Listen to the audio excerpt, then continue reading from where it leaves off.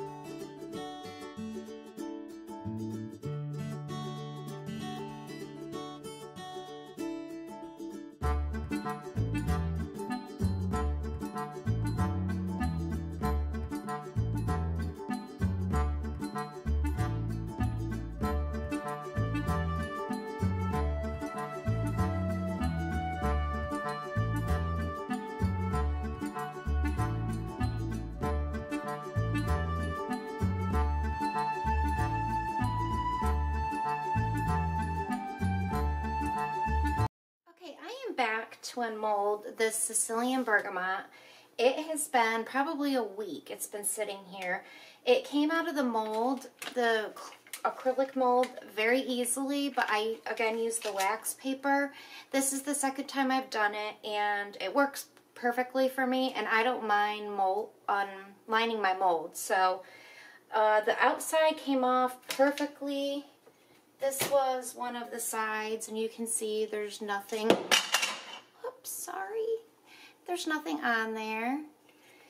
And so I'm going to go ahead and take these out, and I'm pretty sure they're just going to slide out, because like I said, this has been sitting here for about a week. I'm trying to get this one, but because they're a little higher, it's hard to grab a hold of. So let me just see.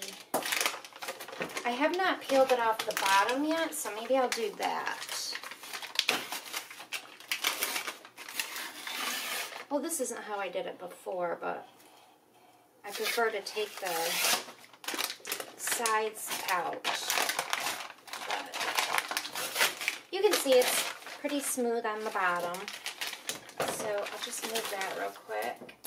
And I think I'm just going to go ahead and push them down and out instead of trying to get the divider messing with it. I'll push them up. Whoops.